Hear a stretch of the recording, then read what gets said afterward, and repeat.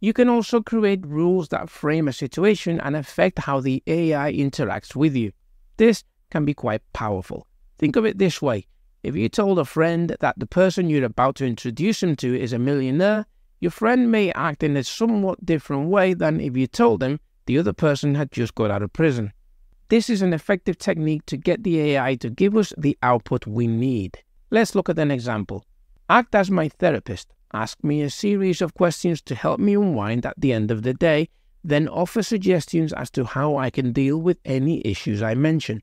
Your job is to help me stay away from stress.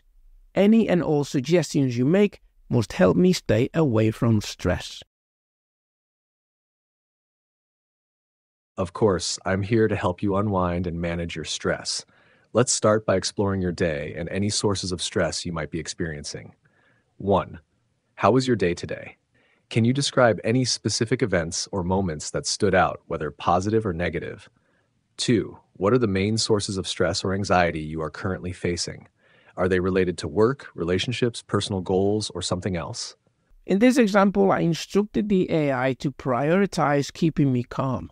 So if the most likely suggestion to an issue involves conflict management or dealing with another person, the AI will have to come up with a different solution. And here's another example. Create a 2,000-calorie meal plan. Prioritize health and blood sugar control with every food suggestion. And since we're using this as a ground rule at the beginning of the session, it will apply to any follow-up prompts, such as, now create a 2,500-calorie meal plan.